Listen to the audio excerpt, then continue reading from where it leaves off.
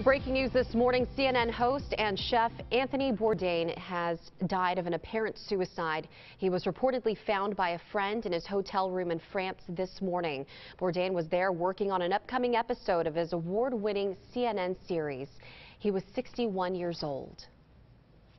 The North Little Rock School District has a new interim superintendent. The board voted for Bobby Acklin last night 5-1.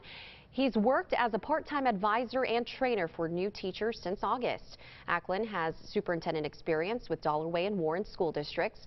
The board interviewed candidates in May but decided to go the interim route. A woman could be charged with murder in the death of her newborn. Police say Angela Miller injected meth while staying at a Benton motel before going into labor. She was 6 months pregnant. The baby died at the hospital. That's very sad.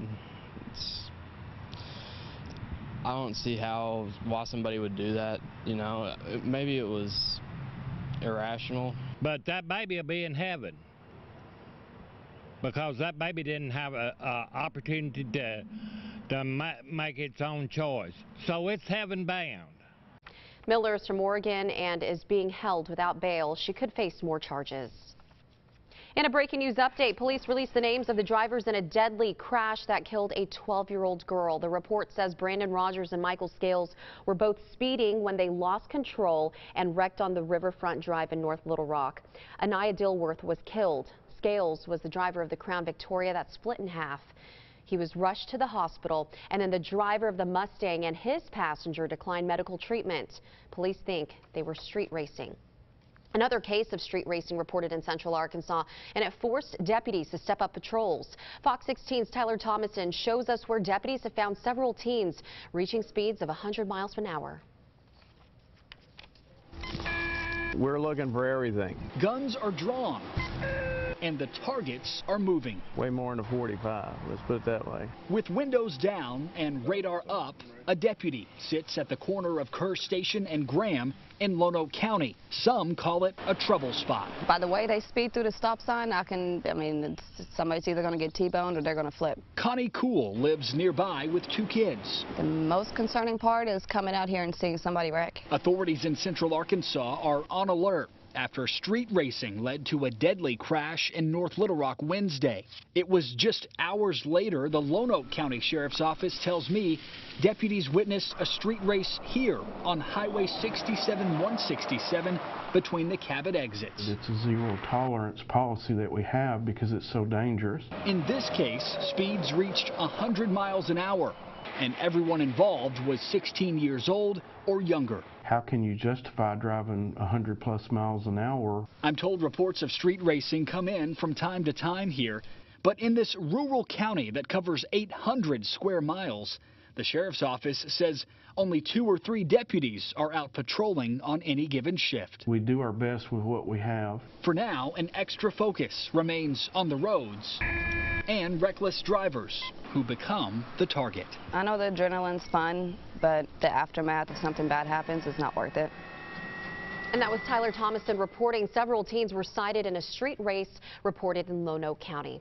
Imagine getting off work to find your car on fire. That's what happened to one man in Conway Wednesday night. Jamie Gates says a portable battery used to charge electronic devices started the fire in his car, and that's what it looks like inside now. He told us it was a 6000 mAh slim battery made by Brookstone. It was unplugged and turned off when it ignited. As you can see, the inside of his car is destroyed. Pretty obvious, you know, when you look, you can see kind of where the fire started and where it burned hottest the longest. Gates tweeted to the company, and they told him to file a claim with their claims department. Little Rock and Conway Fire Departments say this is not common. A former lobbyist now awaiting a sentence for bribing 3 Arkansas senators. Rusty Cranford changed his plea to guilty yesterday. He bribed John Woods, Hank Wilkins, and an unnamed state senator who's still in office. The senators received thousands of dollars plus tickets to a World Series. In exchange, they did favors for Cranford and his clients at his Missouri-based healthcare organization. Voters approved legalizing medical marijuana last year, and almost 18 months later, it's still not available. Now a speed bump may bring that already slow-moving process to a screeching halt. A company not selected to grow the marijuana is now accused of trying to bribe a member of the Medical Marijuana Commission. The commissioner was not named in the Attorney General's letter. We do know he did not accept the bribe from Natural State Agronomics.